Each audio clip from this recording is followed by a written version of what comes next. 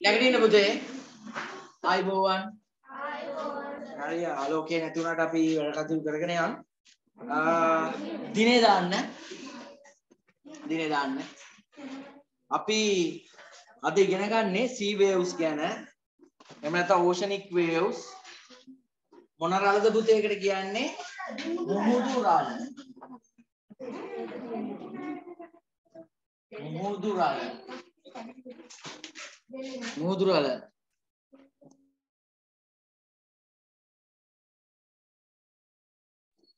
මුහුදු රළ කියලා ලියන. එතන අංක කීයද? ඒක ඉංග්‍රීසි අක්ෂර වලින් දාලා තියෙන්නේ capital F නේද?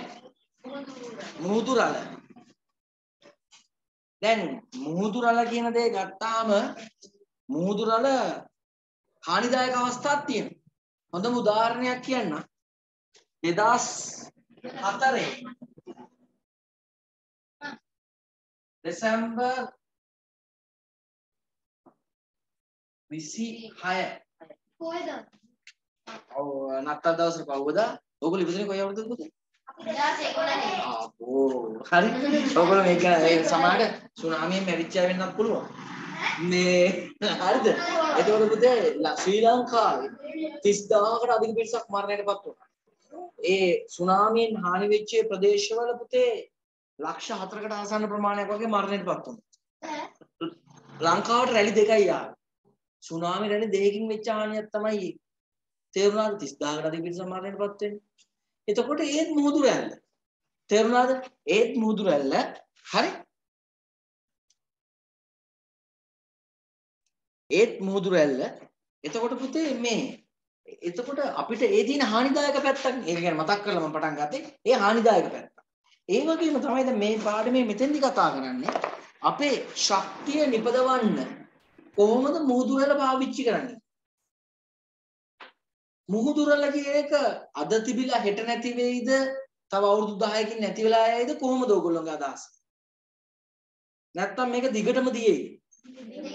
දිගටම තියනවා පුතේ. අපි මැරුණත් පෘථුවිය විනාශ වෙනකම්ම මේ මුහුදු රැල්ල කියන එක තියනවා නේද? සමහර ශක්ති වර්ග තියනවා පුතේ නැති වෙලා. හොඳම උදාහරණයක් දැන් මේ දවස්වල පෝලිං වල ඉන්නේ. ඛනිජ තෙල් ලංකාවේ ගැටලුවක් තියෙනවානේ. හිතන්න මුළු ලෝකෙටම ඔය වගේ ඛනිජ තෙල් ගෑස් වගේ දේවල් ගැටලුවක් આવත් මුළු ලෝකෙම ඔය ක්‍රයිසිස් එක හැදෙනව නේද? මුළු ලෝකෙම ඔය වගේ පෝලිං වෙන්න ගත්තොත් ඒව ඉවර වෙගෙන යනකොට ගල් අඟුරු ඉවරගෙන යනකොට නේද? හැබැයි ඉරේලිය සුළඟ නේද? භූතාපය, පොළොවේ තියෙන තාපය, මුහුදු රළ වගේ දේවල් ඉවර වෙන්නේ නැහැ. නැවත ඇති වෙනවා. ඒවට කියන්නේ පුතේ මොනවද? පුනර්ජනනීය ශක්ති සම්පත්. renewable energy resources කියලා කියන්නේ. එහෙම වෙන්නේ නැති ඒවට කියන්නේ මොනවද? non renewable energy resources කියලා. non renewable ඒවා හින්දා තමයි පෝලිං වල ඉන්නේ. ටෝකන් දෙන්න වෙන්නේ. QR code එකට යන්න වෙන්නේ. අංක පිළිවෙලට යන්න වෙන්නේ. හොරෙන් ගිහිල්ලා තෙල් ටික ගහගෙන වැඩි ගානකට විකුණන්න වෙන්නේ. නේද? හරි නේද? එහෙමනේ වෙන්නේ නේ. ගොඩක් වෙලාවට දැන් ඒකනේ මේ ගොඩාක් මිනිස්සු සාධාරණීකරණය ගැන කතා කරන මිනිස්සු කරන්නේ තෙල් ටික වැඩි ගානකට විකුණන. නේද? හයර එකක් යන කතා කරලා ත්‍රිවිල් එකක් නැහැ. නේ එහෙම නේද පුතේ? ඇත්ත කතාව. ඈ? හරි. එතකොට දැන් මේ කොහොමද අපි මුහුදු රළ ආධාරයෙන් විද්‍යුත් ශක්තිය නිපදවන්නේ? මෙතන තියෙනවා මුහුදු රළ අනාගතයේදී වටිනා ශක්ති ප්‍රභවයක් වනු ඇත. මුහුදේ පාවෙන විදුලි බලාගාර මගින් මෙම ශක්තිය විද්‍යුත් ශක්තිය බවට පරිවර්තනය කළ හැක. මේ සඳහා වාත ධාරාවකින් ක්‍රියාත්මක වන තල බඹර උපයෝගී කරගනිමින් මේ දේ කරන්න පුළුවන්ලු පුතේ. අපිට පුළුවන් මුහුදු ජලය මත පාවෙන ටර්බයින් හදන්න. මුහුදු ජලය මත පාවෙන ටර්බයින්. දැන් මේ ජලය උඩ තියෙන්නේ. මේක ඇතුලේ තල බඹර තියෙනවා.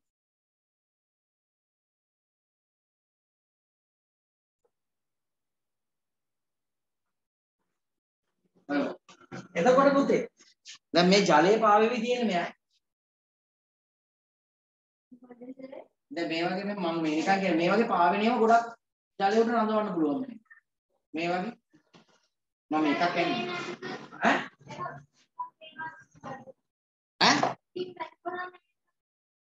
දැන් ඔය අච්චු පුතේ බලන්න ඔව් ඒක තමයි. ඔව් ඒක ඇතුලේ තියෙනවා තලබඹ. දැන් එතකොට මුහුදු රැළ නිතරම මෙහෙම එනකොට මේක අස්සෙන් වතුර මොකද වෙන්නේ පුතේ මේ? ගලාගෙන යනව නේද? මෙතනින් යනව නේද? එතකොට මේ ඇතුලේ තියෙන ටර්බයින් ටික මොකද වෙන්නේ පුතේ? කරකැවෙන. මේවා මෙහෙම එකකට එකක් සම්බන්ධ. සම්බන්ධ. එතකොට ඒවායින් ජනනය වෙනවා පුතේ මොන ශක්තියද? විද්‍යුත් ශක්තිය. ඒ වගේම තව අවශ්‍ය නම් පුළුවන් ක්‍රමවේදයක් හදන්න. මුහුදු වෙරළාසනේ බීච් එකේ. බීච් එකට රැල්ල හොඳටම ඉන්නේ. ඔයගොල්ලෝ රැල්ල පා ගන්න යන්නේ. මුහුද මැද්දට රැල්ල පා ගන්න යන්නේ නැහැ නේද? රැල්ල පා ගන්න යනවා කියලානේ කියන්නේ. එතකොට දැන් අපි මේව කඳු කර කොටස් තියෙනවා. මෙහෙම ඇවිල්ලා බීච් එකේ ඔහම මෙහෙන් තමයි රැල්ල එන්නේ නේ. කොහොමද එන්නේ නේ? එතකොට මෙතන හදන්න පුළුවන් අපිට සෝපානිය කියන්නේ සිංහල වචනේ ඉංග්‍රීසි වචනේ දන්නවද පුතේ මොකක්ද සෝපානිය? හරි කිව්වා හරි. මොකක්ද? ලිෆ්ට් එකට තමයි පුතේ සෝපානිය කියන්නේ. මේ රැල්ල ඇවිල්ලා වැදිච්ච ගමන් මේ ලිෆ්ට් එක වගේ උඩට යනවා පුතේ මේ පවර් එක. ආයි පහළට. ආයි රැල්ල වැදිනකොට උඩට යනවා. පහළට. උඩට යනවා. හරියට බයිසිකල් පදිනවා වගේ නේද පුතේ? එතකොට ඒකේ ක්‍රියාවලිය ආධාරයෙන් මෙතන තියෙන ටර්බයින් එක මොකද වෙන්නේ පුතේ? කරකැවෙන. ටර්බයින් එක කරකැවෙනකොට ඒක ආධාරයෙන් විද්‍යුත් ශක්තිය මොනව කරන්න පුළුවන්ද පුතේ? ජනනය කරන්න. ඉතින් දැන් ශ්‍රී ලංකාව වගේ රටක මේක හොඳයි නේද? ඇයි එහෙම කියන්නේ? ඇයි ශ්‍රී ලංකාව වගේ රටක ඒක හොඳයි කියලා මං කිව්වේ?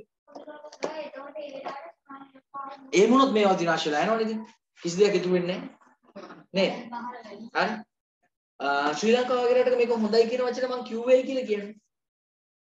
ශ්‍රී ලංකාව කියන්නේ දූපතක්. දූපතක්. ලංකාව වටේම තියෙන්නේ මොකද්ද? සාගරය. අපිට තියෙන සාගරයක් නේ. අපි වටිනාකම් වැඩි. ලෝකෙටම සාගර තියෙන්නේ කොච්චරයිද පුතේ? 5යි. භූගෝල පොතේ ගිහිලා අධ්‍යයනය කරන්න. අපේ වටේ තියෙන මොන සාගරයද? ඉන්දියන් සාගරය. තේරුණාද? සාගර. ශ්‍රී ලංකාවට තියෙන විශේෂත්වය තමයි ශ්‍රී ලංකාව වගේ විශාල ප්‍රදේශයක් පුතේ මුහුදු ප්‍රදේශයක් අපිට අයිතියි. එහෙම තියෙද්දි අපි ටින් මාළු කන්න අවශ්‍ය නැහැ. හැබැයි වර්තමානයේ මේ තියෙන තත්ත්වෙත් එක්ක මාළු වල මිල එහෙම හිතා ගන්න පුළුවන්. ඉතාමත් මිලයි නේද? හරි? අන්න ඒකයි කියන්නේ. සාමාන්‍යයෙන් ටින් මාළුවේම හදලා තියෙන පුතේ ටින් මාළු කියන එක දන්නව නේද? ටින් මාළු හදන්නේ කොයි වගේ අයද? නෑ. ඕගොල්ලෝ හිතන්නේ ටින් මාළු වගේ දේවල් හදන්නේ කොයි වගේ අයද? නෑ. එකක් එක හරි. ඔව් ඒ වගේ අය සඳහා හදන්නේ. පුතේ ටින් මාළු වගේ දේවල් නිෂ්පාදනය කරන්නේ අපි වගේ මුහුදෙන් වට වෙච්ච රටකට නෙමෙයි. ටින් මාළු වගේව හදන්නේ ඕගොල්ලෝ දන්නවද සමහර රටවල් දිනවා මුහුදක් නැති රටවල්. මුහුදක් රැල්ල පා ගන්න වෙන රටකට ගිහිල්ලා ඒ රටේ ගිහිල්ලා රැල්ල පා ගන්න ඕන දන්නවද? අපිට ඉතින් ට්‍රිප් එකක් ගිහලා හයිවේ එකේ ගිහලා කොහෙ ගියත් අපිට යාපනයේ පැත්තට ගියත් සිරුකුණාමලේ පැත්තට ගියත් මන්නාව කොහෙ ගියත් රැල්ල පා ගන්න පුළුවන් නේද? අන්න ඒක කියන්නේ. අන්න ඒ වගේ කඳු ශිඛර එහෙම පිරිච්ච ප්‍රදේශ සමහරලාවට ඒගොල්ලොන්ට සාගරයක් ගාවට යන මුහුදක් ගාවට යන දවස් ගණන් යනවා සමහරලා. මාස ගණන් යනවා. අන්න ඒ වගේ රටවල් වලට තමයි ටින් මාළු නිෂ්පාදනය. ප්‍රෝටීන අවශ්‍යතා සපයන. තේරුණාද? හරි නිකන් කිව්වේ ඒක. එතකොට මතක තියාගන්න මේ මෙතන දීලා තියෙන කතාව. 2004 වර්ෂයේ ශ්‍රී ලංකාවේ සහ ඇතැම් ආසියානු රටවලට මුහුණ පෑමට සිදු වූ සුනාමි තත්ත්වය වන්නේ. එෙහිදී මිනිස් ජීවිත විශාල ප්‍රමාණයක් රළ පහළට ගොදුරු විය. එතකොට ශාක සම්තතිය ගොඩනැගිලිම විශාල වශයෙන් මොකද උනේ පුතේ විනාශ වෙලා ගියා. තේරුණාද? අපි රූපේ පස්සේ අලුමු. හරි? අපි ලියමු පොඩි විස්තරයක්. රූපය අලවන්න එපා. ලියලිමු ඉස්සෙල්ලා. අපි ඡේදයක් ලියමු. සාමාන්‍ය පාඩම.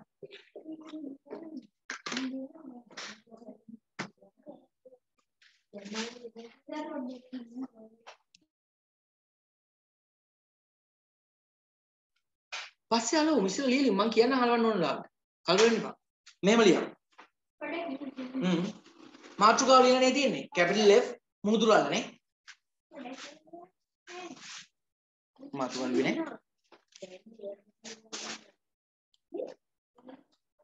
ඔන්න ලෑස්ති?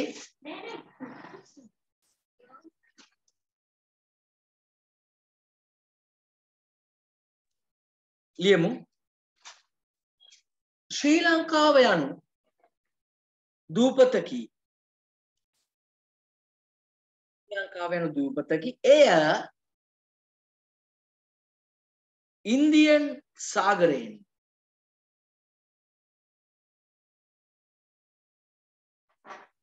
වට වී පවතී.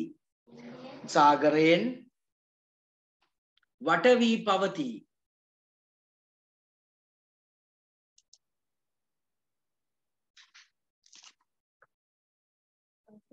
වී පවතී.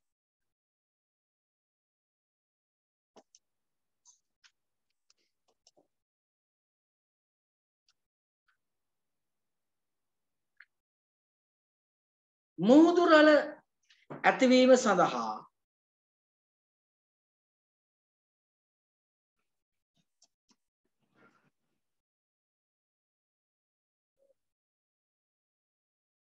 ප්‍රධාන හේතු සාධකය වන්නේද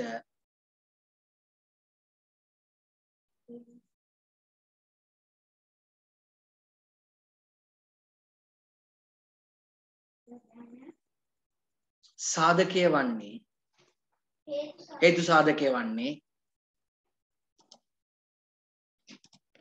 සූර්ය ශක්තියයි.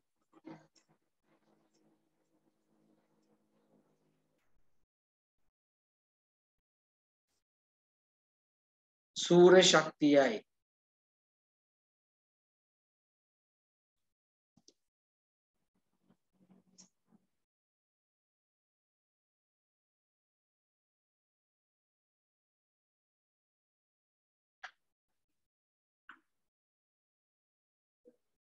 අලුත් ඡේදයකට යනවා.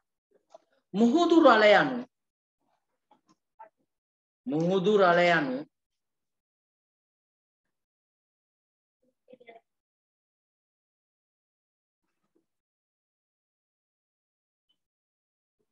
නැවත නැවතත්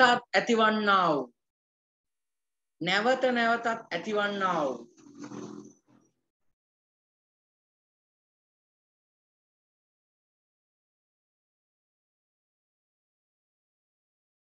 ශක්ති ප්‍රභවයකි.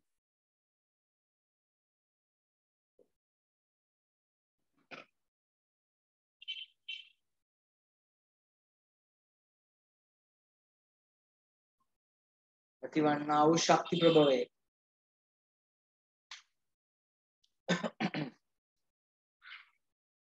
ඇතිවන්නා වූ ශක්ති ප්‍රභවයකි.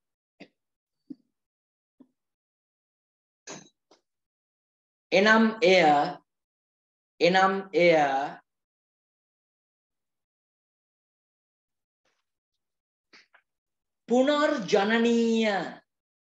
පුනර්ජනනීය renewable පුනර්ජනනීය ශක්ති සම්පතකි.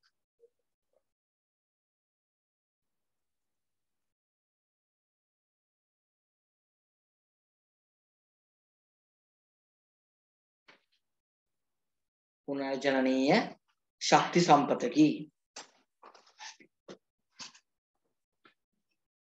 ජලය මත පාවන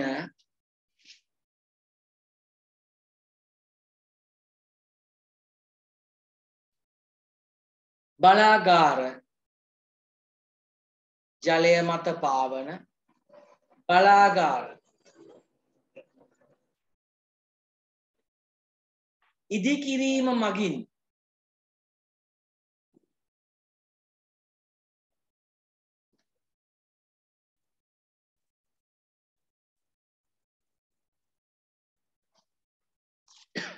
මුහුදු රළ ක්‍රියාත්මක වීම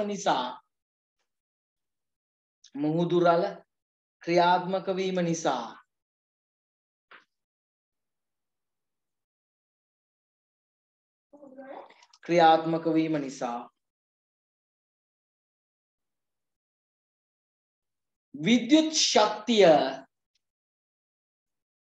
විද්‍යුත් ශක්තිය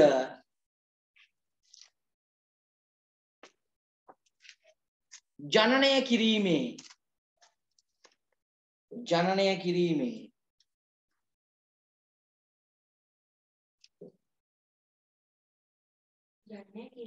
කිරීමේ ජනනය කරනවා කියන හදනවා. ජනනය කිරීමේ හැකියාවක් පවතී.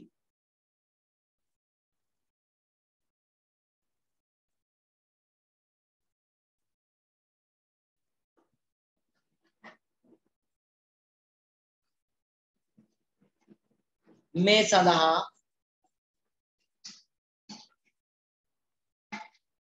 වායු ධාරා මගින්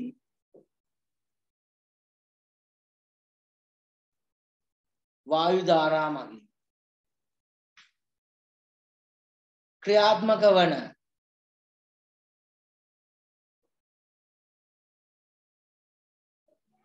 තල බඹර භාවිතා කළ යුතුය. වන තල බඹර භාවිතා කළ යුතුය.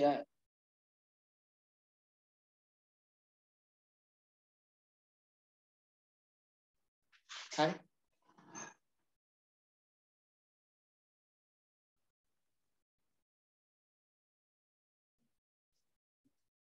අලුච්ඡේදයකට යනවා. එලෙසම අලුච්ඡේදකින් එලෙසම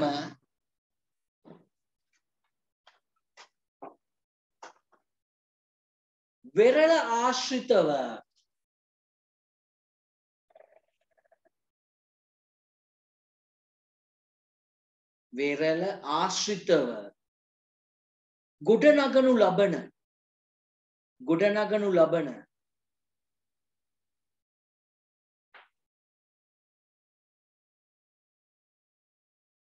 සෝපාන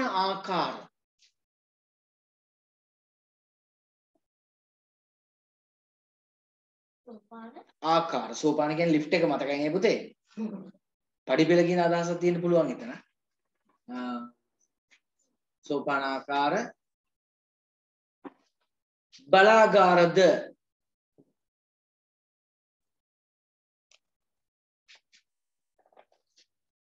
සාගර රළ පහරට අනුව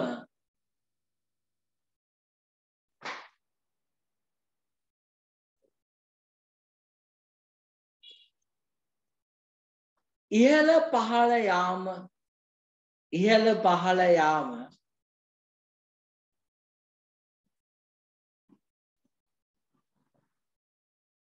සිදුවන අතර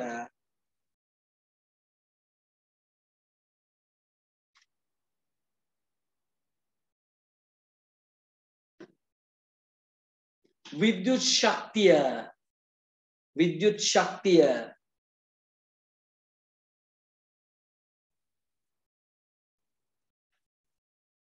ජනනය කිරීමේ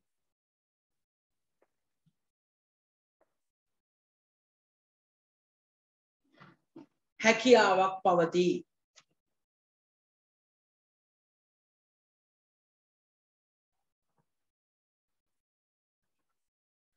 පුතේ ඔය රූපය අලවන්න ඉඩ තියමු 4.19.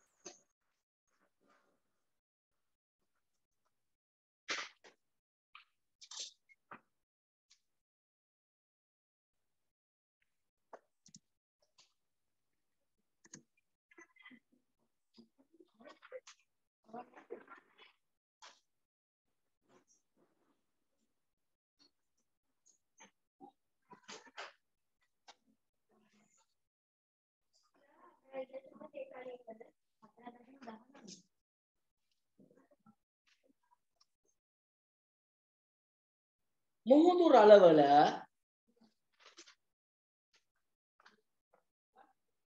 අප සිතනවාට වඩා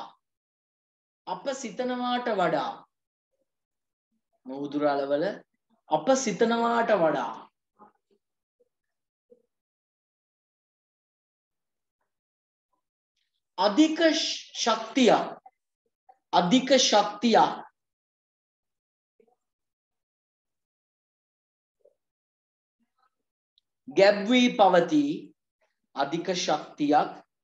ගැබ්වී පවතී.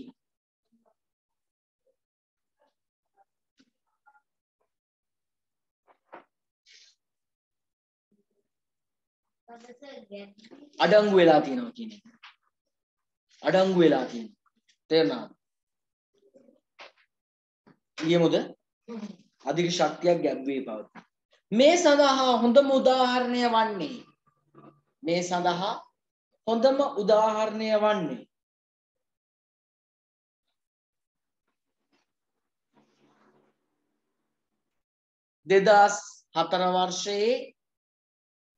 2004 වර්ෂයේ ඕගොල්ලෝ ඉපදිලා නැහැ ඇච්චෝ ඉපදිලා නැහැ 2004 වර්ෂයේ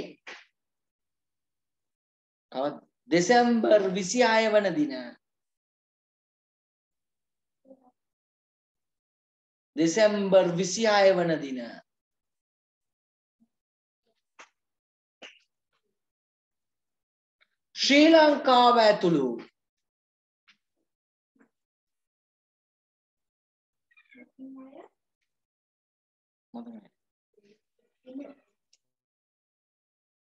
ශ්‍රී ලංකාව ඇතුළු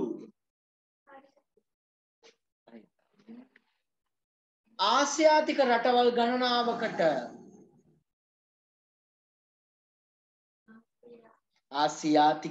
ගණනාවකට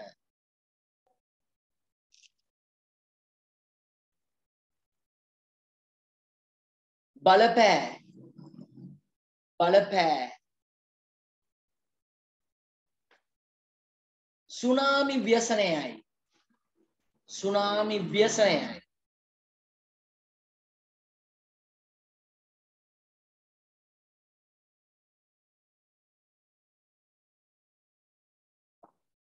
ඉන්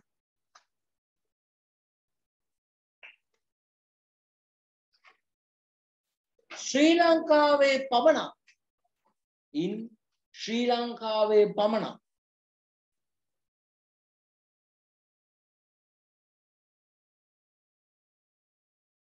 30000කට 30.3 නේද 30000කට අධික පිරිසක්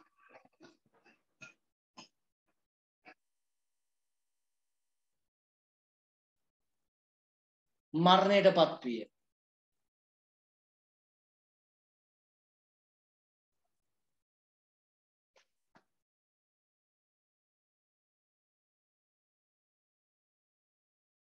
ශාක සන්තතිය අතර දෙනවා.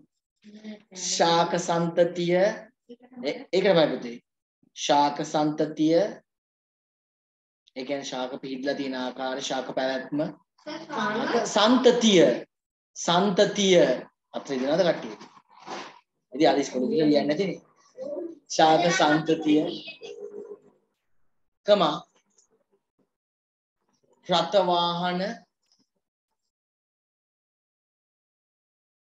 හා දීපලද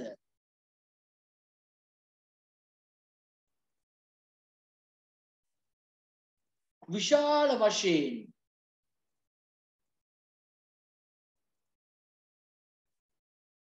හානියට ලක්විය.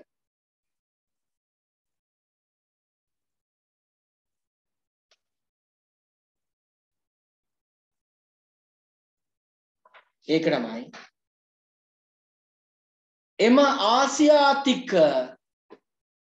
එම ආසියාතික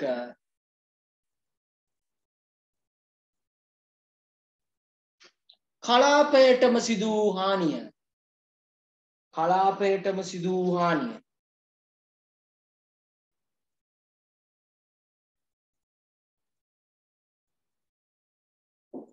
අති මහත්ය.